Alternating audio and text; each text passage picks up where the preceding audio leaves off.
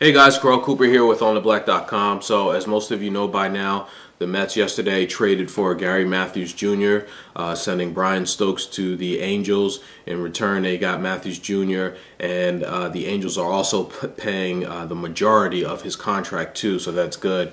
I think out of the $24 million he has left over the next 2 years, it's been reported, I think the Mets may be paying something like $2 million of that, and the Angels are picking up the remaining $22 million. So that's good from a financial standpoint. The Mets aren't burdened with his contract. And so in thinking about this deal and looking at it a little bit deeper, my interpretation of this is a couple of things. Well, first, I'm not going to praise the Mets for this deal, and I'm not going to kill them either. I think that this might be more of a wait and see type of a deal.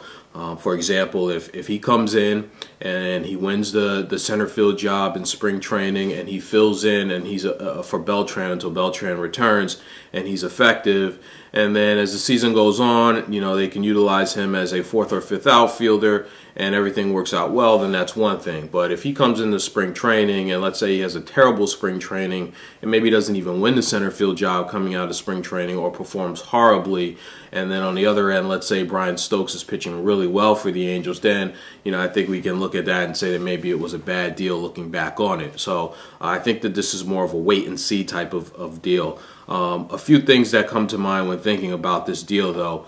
One, it creates competition in center field. The Mets aren't just going to give Angel Pagan the center field job until Beltran comes back. They're going to push him and they're going to make him work for it and compete for that position, which I think is a good thing, because in the long run, I think that this competition might make Angel Pagan a better player. And I'm not necessarily talking about from a physical tool standpoint. I'm talking about more mentally. Pagan is a talented player.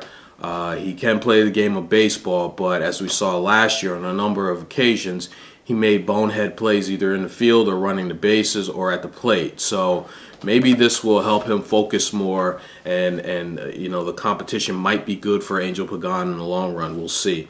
I think what we can also kind of come out of this deal and assume is that Fernando Martinez probably won't be on the major league roster after they break spring training unless there's some other injuries or something like that.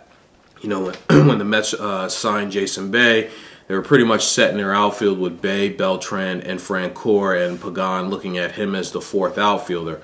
After Beltran got injured, a lot of us thought, okay, maybe this will create competition between Fernando Martinez and Pagan for the center field spot. But I guess that's a little bit different from what the Mets are thinking. It looks like the competition now will be between Matthews Jr. and Pagan, and F-Mart might be the odd guy out, might be sent down to the minors. And I think that that's a good thing. Last year when he was up here, he did show some signs of being a good player, but he also showed, for the most part, in my opinion, that he was a little overmatched and needs a little bit more seasoning. So maybe this kind of takes some of the pressure off of Fernando Martinez, and maybe he could spend some time in the minor leagues, and that will make him a better player overall in the long run as well. I think one more thing coming out of the Matthews Jr. deal that I'm looking at, and I've said this before, that I'm wondering if Carlos Beltran might be out longer than we've either led to believe at this point or longer than it's expected. And Matthews Jr. is, even though he's not on the level of a Carlos Beltran, is somewhat of insurance here just in case Beltran is out longer than expected. I hope that's not the case, but we'll see. So I would love to hear your comments, guys, on this video post, and also your thoughts on the Gary Matthews Jr. trade. Let me know what you think, and I'll talk to you soon.